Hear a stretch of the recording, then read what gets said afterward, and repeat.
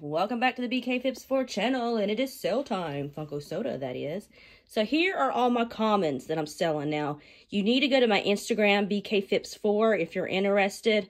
You are responsible for shipping, but reach out to me. I'm all about making a deal, guys. Don't be afraid to ask on a price. You know, if I feel it's too low, I'm going to say something, but it doesn't hurt to ask. You just never know. But here are all my commons. I have pictures of them on Instagram as well. So if you're interested in any of these, let me know. Whoops, that one's not turned good. On it here. So these are all commons. So if you see anything you like, reach out. I do look at the PPG. I'm not going to lie, I do look at that, and I do knock some dollars off because these aren't pristine, you know.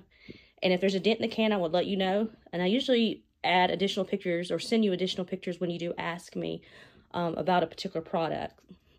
All right, so let me now show you the cans that are chases, and let me know if you're interested in any of those. So let's go to those. All right, guys, these are all my chases. I think the first one is a Flock pumpkin head. I can't remember what Miguel was. Grape Ape, I think, is metallic. Popeye has, his arms are twisted.